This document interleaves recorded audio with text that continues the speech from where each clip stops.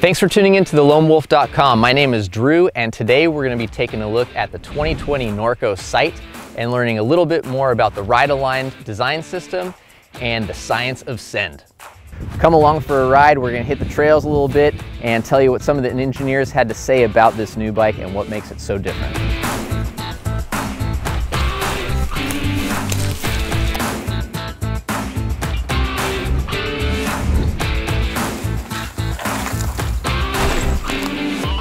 Norco will be offering this all mountain bike in either 29-inch or 27.5-inch wheeled options. There will be a number of carbon, aluminum, and frame-only options.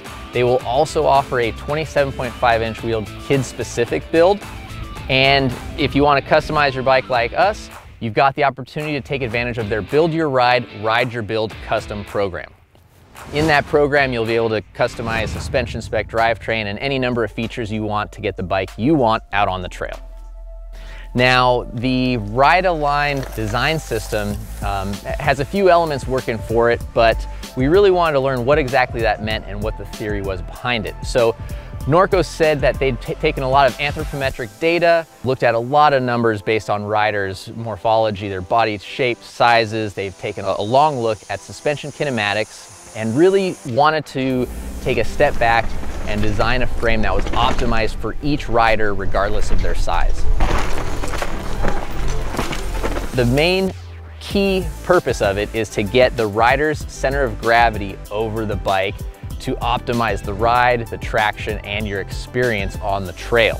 Every size frame is going to have not only a different reach, but it's gonna have different seat tube angles, it's gonna have a different rear center. There's a number of dimensions that change to optimize your weight distribution and body position on the bike. Give you more traction, it's gonna give you more confidence, it's ultimately gonna keep you safer on the bike as well.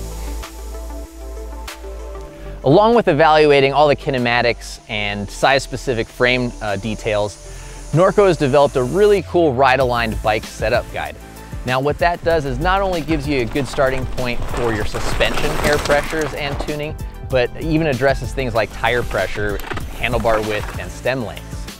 So you can actually go into the website, input your rider skill level, your height, your weight, and from that you'll be able to extrapolate air pressures, rebound, compression, even down to tire pressure and bar width. Now again, this isn't going to necessarily be your absolute end-all be-all tune, but it's gonna be the best bet to get you at least in the ballpark and out on the trail experiencing what this bike can do for you.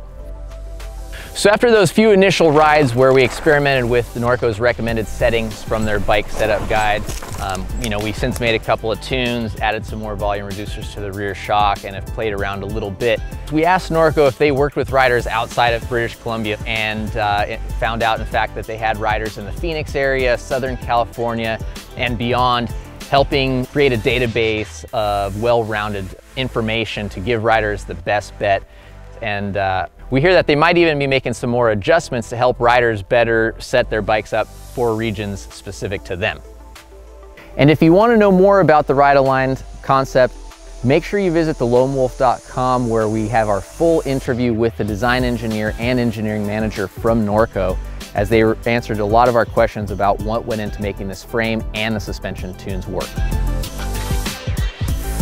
As you can see, there's definitely been some changes to the geometry on the new Sight. Slacker, longer, much steeper seat tube angle, a much more aggressive or radical approach to their ride-aligned and gravity-tuned concepts.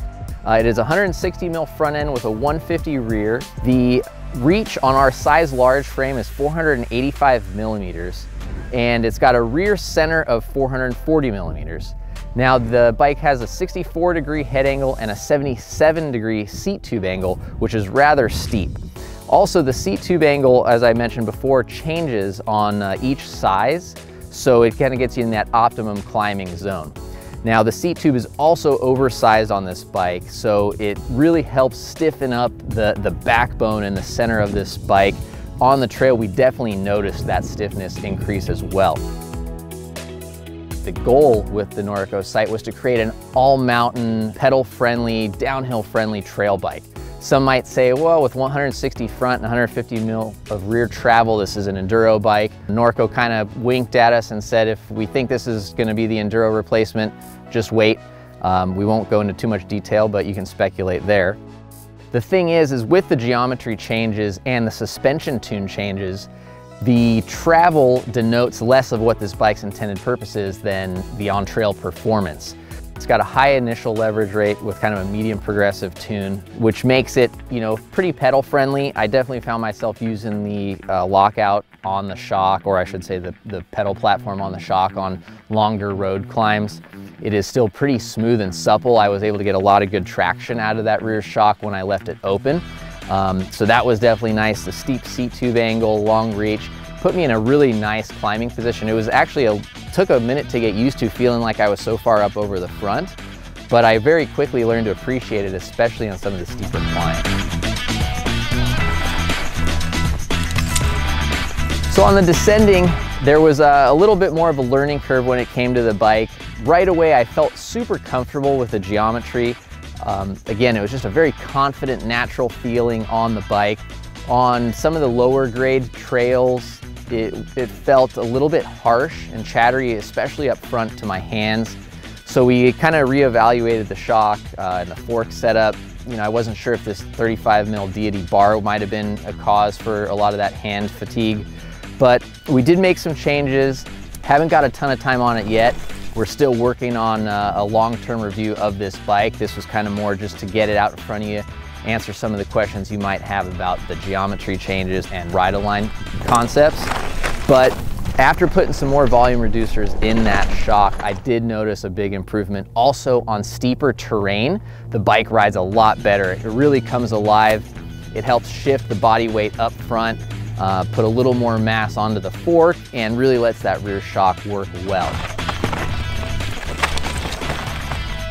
Thanks for tuning into our video, guys. Stay tuned for a long-term review. We're gonna be spending a lot more time on this bike, really getting to know it before we report back on our findings, pass it around to a few more of our guys. So hope you enjoyed this deeper look into the science of Send and Norco's ride-align design system.